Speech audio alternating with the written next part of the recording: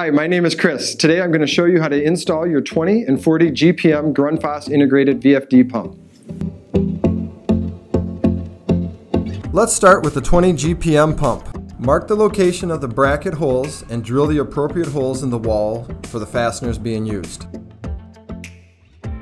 Insert the mounting hardware and secure the bracket to the wall.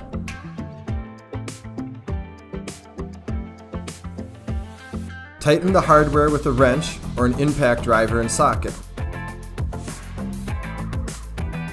Lift the pump onto the bracket. Please be aware that this pump is 130 pounds. Secure the front bracket with 2 bolts provided. Note the wall mount bracket has been tapped and threaded, so the nuts are not needed.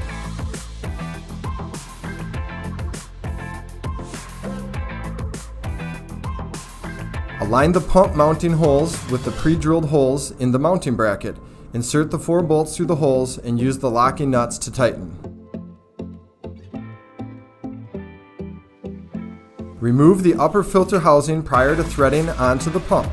Thread in the brass fitting end of the filter assembly to the bottom or inlet side of the pump and tighten with a wrench. Inlet filter assembly is designed to flow in one direction.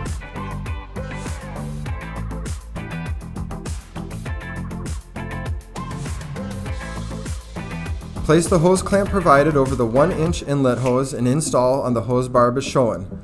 Tighten the clamp until secure on the hose barb.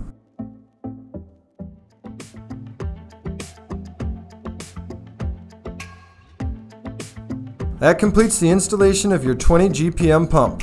Connect 3-phase power to the disconnect box and turn power on. Now let's move to the 40 GPM. Mark the location of where you want the pump mounted, pre-drill holes for fasteners, and insert mounting hardware.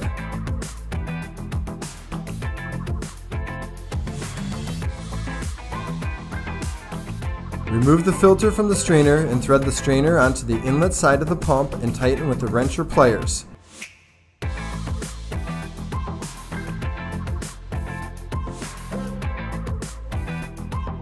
Now reinstall your filter and tighten by hand.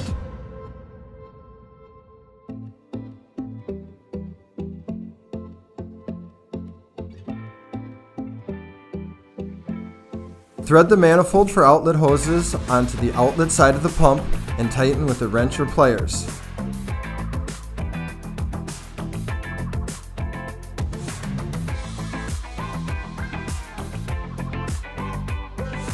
Thread the manifold outlet hoses onto the outlet side of the pump and tighten with a wrench or pliers.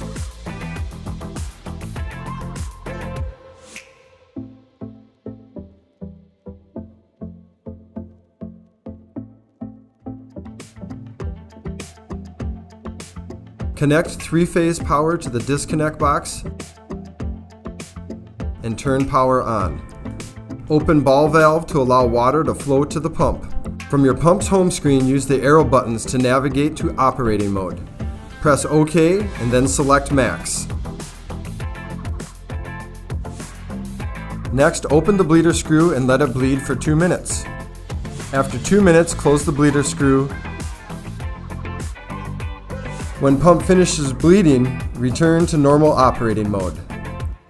Connect the fitting and the ball valve to the inlet fitting on the panel, then open the ball valve.